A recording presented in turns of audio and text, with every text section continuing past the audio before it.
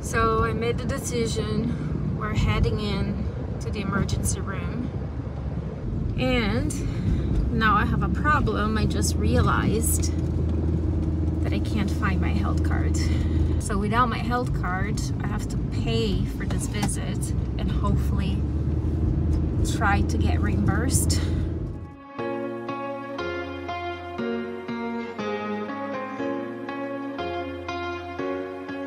Hola amigos, Daniela here from Through the Looking Glass. Welcome back to my channel. Welcome to my channel if you're new here. In this channel, I talk about living your best life while chronically ill. Today, I want to share you the story where I had to go to the emergency room because of a migraine. Some of you may know I suffer from chronic migraines. I had a concussion about 4 years ago, and ever since I have migraines every single day, no exception. I am under the care of a neurologist. We've approached several different treatments. I have tried Botox injection, magnesium infusions, ketamine and lidocaine infusions, you name it. I tried preventative medications. Those didn't work well for me. I had a reaction to them, so I can't be on those medications. So the only thing left for me are the abortive medications. Those are medications that you take when you have a migraine. The preventative ones, you take it to avoid getting them. And the abortive ones, you take it once you start feeling a migraine coming on, you take them and they're supposed to stop the migraine. So you're not supposed to take those very often. I think it's maximum of 10 a month. If you're having more than 10 migraines a month, you're supposed to be on the preventative medications, which I can't be on. So I pretty much take every day the abortive medications, and my doctor knows about that. He knows it's not ideal, but it is the only thing that works for me. Now, having said that, it doesn't mean that it completely aborts the migraine or leave me completely pain-free. Those abortive medications sometimes work really well and they completely take the migraine away and I can just carry on with my day. Other times it just brings it down to a more manageable level, so I still feel a lot of the other effects of the migraine. That is not just the pain. I still feel the nausea, the dizziness, the blurred vision, the light sensitivity, sound sensitivity, smell sensitivity. So it still impacts me, but the pain is brought to a manageable level. And then there's some times that doesn't work at all. And so it happened that I was into day five, six maybe, of migraine that was not responding at all. I had used everything that I have at home, from anti-inflammatories, regular painkillers, narcotics, the abortive medications, everything, and gravel for the nausea. I was using and taking everything that I had my hands on. Nothing was happening, nothing. It wasn't the worst pain I've ever had. It wasn't my worst migraine, but it was high enough that it was impacting my ability to just live life. I didn't want to get out of bed. I was having trouble eating. I was having trouble sleeping. I can do this for a few days, but when you hit like day 4, day 5, and you don't see an end to it, it's almost like you get into that vicious cycle where you are so tense and you're in so much pain, and that triggers more pain. So tension triggers pain, pain triggers tension, and you kind of like, you get caught in that and you can't break that cycle. I am trying to decide if I should go to the emergency room. Going to the emergency room, they can give you something that they call a migraine cocktail. It's a combination of different medications. It often includes a anti-inflammatory, a steroid, narcotics, and it kind of like, it addresses the pain that you're feeling at the moment, but it also works in a deeper level where it kind of breaks that cycle. And so I can only get this from my emergency room. There is no walk-in clinics, there's no other medical facility that gives that kind of treatment. And so you're asking, so what's the problem with going to the emergency room? Well, first of all, I feel very, very guilty to go to the emergency room if it's not like a true emergency, you know, like you're bleeding out, you've been in an accident, or you're having an allergic reaction. It's a decision that I'm making that I reached a point where I can't take it any longer. And I keep asking myself, like, can you or can you not? Can you push it another day? I've been thinking about going since yesterday, but I don't think I was at the point where I was so desperate that thinking of spending 7 hours that uncomfortable, like, I know it will get worse for sure before they can give me the drugs and get better, just because of the environment I'm gonna be in. Not to mention that it may trigger the fibromyalgia flare, and you know, so it goes. So I have this struggle where I'm always trying to downplay my pain and not validating how much I'm suffering and always questioning. So it's so hard to decide when it's not an emergency, when I'm not having like an anaphylaxis reaction that you have to go, you have no option, you're taken by ambulance. But when it's your decision, it is just so hard. And I always feel I don't want to waste the nurse's time or hospital staff and room, so I'm always questioning myself. Am I bad enough? Am I in enough pain to justify going?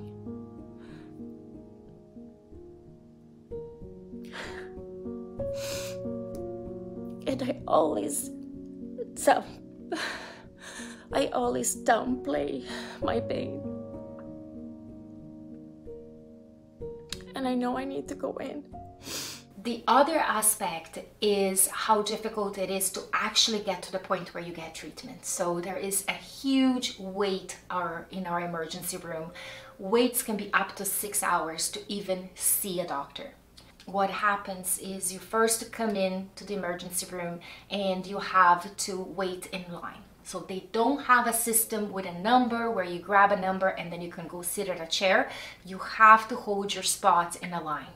And if you're really sick, they may get a wheelchair for you. But if not, you just stand there. And then you get to the triage. So you get seen by the first triage nurse, where they ask you what the reason for your visit is, your symptoms, and a few other questions. They take your vitals. And what's your main complaint today in 2 to 3 words? I'll get the rest of the story in a moment. Migraine that is not responsive to medication. I want you to lower your mask for a moment, please. Under your tongue and close. And your pain right now out of 10, 10 is the worst, 0 is nothing. It's a 7, episodic 8. Thank you very much. Have a seat outside on one of those chairs. They'll call your name and I'll get you registered, okay? Thank you. No problem. I hope you feel better. Thanks. Thank you. No problem. And then they send you back out to that room that you were originally, but now you can actually sit down. You don't need to wait in line because you have been put into their system. So the second stage is the registration stage. So you get called out again and you go into this other room and they will ask your address, your health card number, phone number, next of kin, all that information. They'll put a file together for you and then they'll give you this file and then you go into the ER itself now. Do you have a health card? No, I've lost my health card. You lost it? I think I did. I used it at my family doctor the last time, Yeah. and it was about a month and a half ago, and I could not find What's your it. date of birth? So now you have to put your file in a basket by the nurse's station and then you get to go out into this hall where you wait, and there is your biggest wait. So from the point where you first started to line up to the point where you're actually inside the ER waiting could be a couple of hours, 1 to 2 hours. And then once you're in there and you're in this hallway, that, let me tell you, have the worst chairs I've ever seen in my life. And honestly, like, the people that are there are people who are sick, are people who are in pain, are people who are injured, and they have to wait for hours on those hard chairs. There are women with babies there.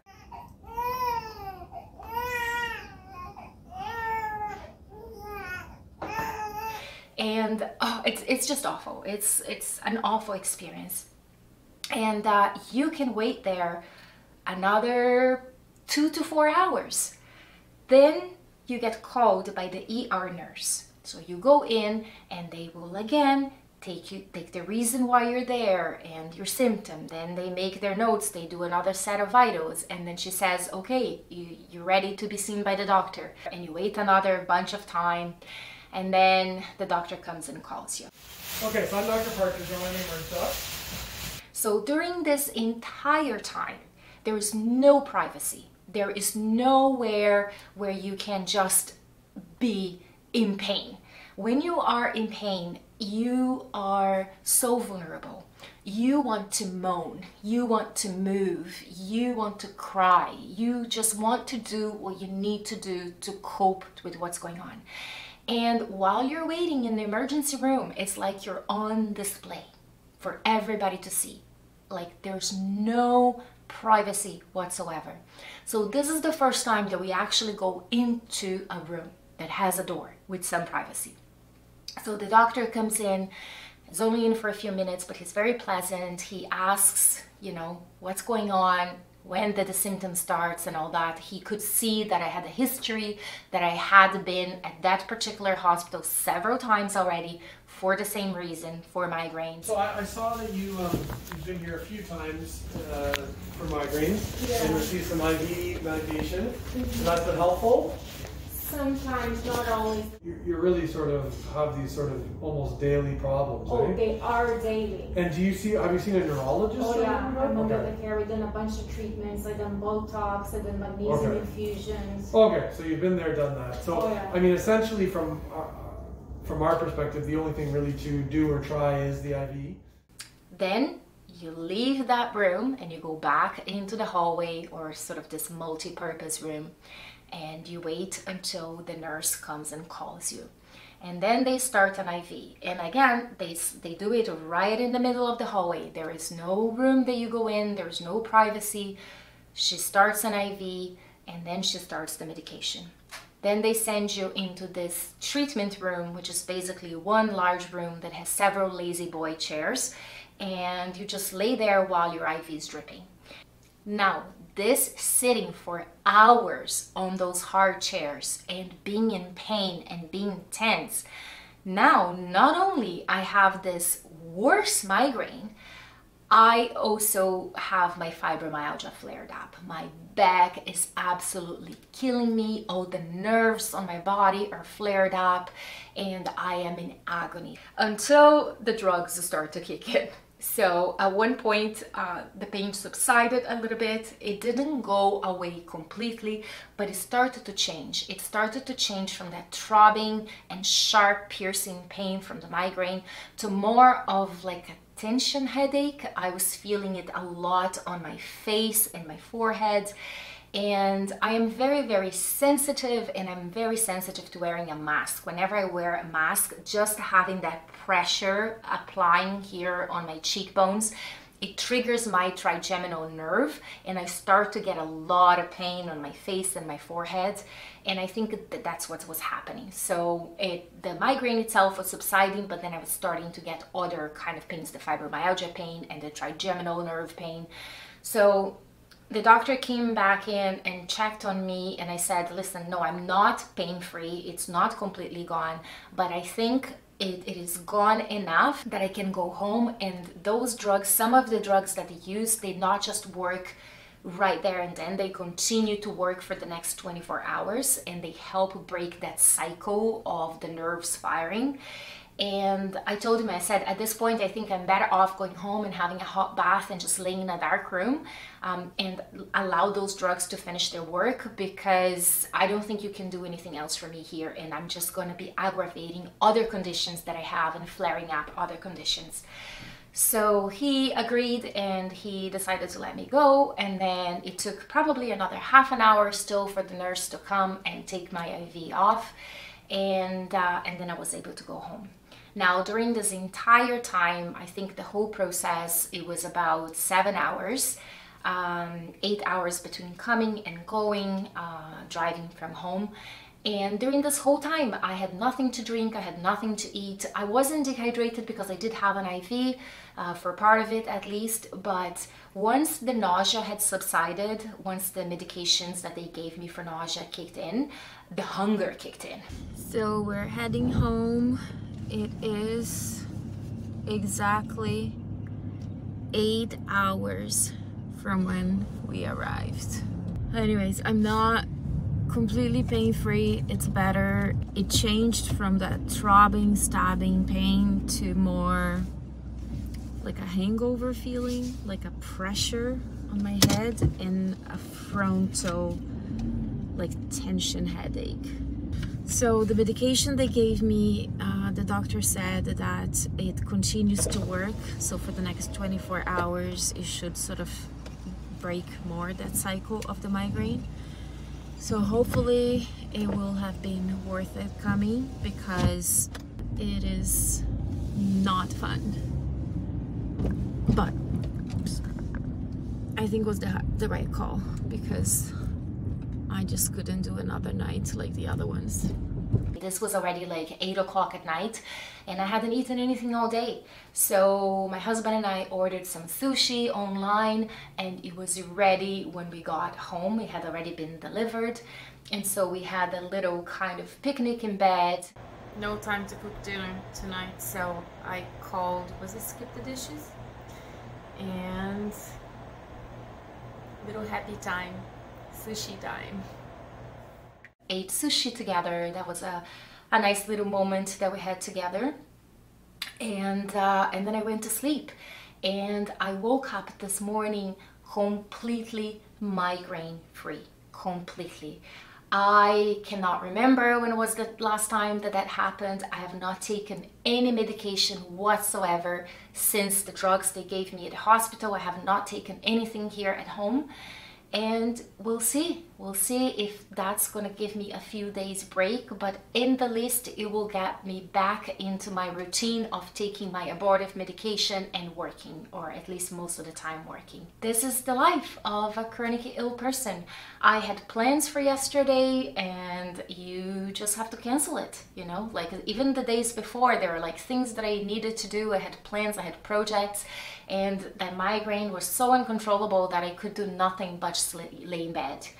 And that's the nature of living chronically ill. I think that's one of the most difficult things, is that you are not reliable, you can't count on your health, you can't count on being able to do things. You make all those plans and then you have to change, you have to adapt, you have to be patient, and yeah, that's just how it is. And I'm still learning. I'm still learning to be patient. And so I just wanted to share this story with you of how hard it was for me to make that decision of going to the emergency room, not only because of justifying the use of those resources, but also knowing that I was going to have to wait for so long and I was going to be so uncomfortable, and that it was going to flare all my other conditions, and that my migraine was going to get worse before they could actually do something about it to get better. And I just keep pushing and pushing and pushing and thinking I can do another day, I can do another day. But at one point I have to stop and I have to accept that I deserve help and not keep downplaying my pain and my suffering. So this was my story about my trip to the emergency room because of a migraine. Please like, subscribe if you enjoyed this video, and I'll see you next week. Ciao for now e até a próxima!